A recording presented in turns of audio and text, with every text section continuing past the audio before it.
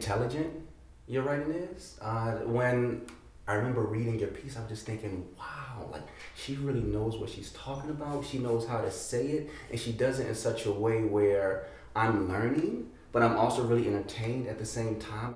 You have this ability to marry these very funny, three-dimensional, complicated characters with the sense of moral justice.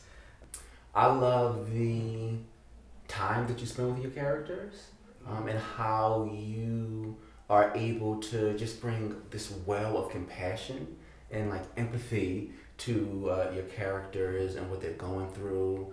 You have this like beautiful movement in space and language through your piece that somehow does not detract from the real human elements, like the truth of these relationships and history that you're sharing with us. And we get this immense detail of space and time in such an illustrative, beautiful, and rich landscape that I believe only you could ever imagine. You're about to make me cry.